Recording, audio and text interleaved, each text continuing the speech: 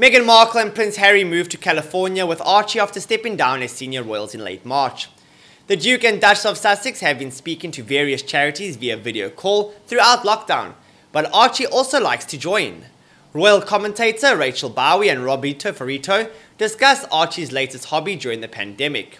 Ms. Ferrito said, "Archie is a fan of Zoom crashing, his parents' work calls."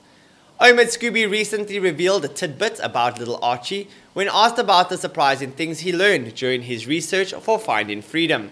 He said, "It was the little intimate details about how Harry likes his coffee. And also Archie has a thing for Zoom." He said, "I love discovering Meghan's daily Zoom calls with the various initiatives and people they work with, and how Archie is no stranger to climbing in front of the webcam and making impromptu cameos. This is so cute. I wish they would share these Zoom clips. I need some more Archie baby photos." Harry and Meghan's new life in America is progressing fast, and the couple announced at the start of September they had signed a deal with Netflix to create films and programs. The couple stepped down as working royals in March for financial and personal freedom, and the lucrative contract has enabled them to pay back the £2.4 million of taxpayers' money used to renovate Frogmore Cottage, their UK home in the grounds of Windsor Castle. Harry and Meghan have spent much of the lockdown supporting local charities in California, or championing causes like gender politics and equality. In the wake of the Black Lives Matter movement, the couple have spoken to young Commonwealth leaders, and Harry raised the colonial background of the Commonwealth.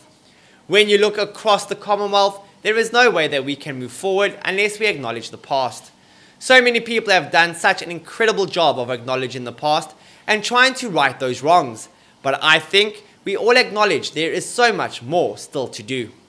The Duke and Duchess were recently pictured at a preschool learning center in Los Angeles, helping youngsters replant their garden as they mark the 23rd anniversary of Diana, Princess of Wales' death. There you have it, guys, and that's the latest installment. Thank you for watching. Don't forget to like, comment and subscribe. I appreciate all your support, and goodbye for now.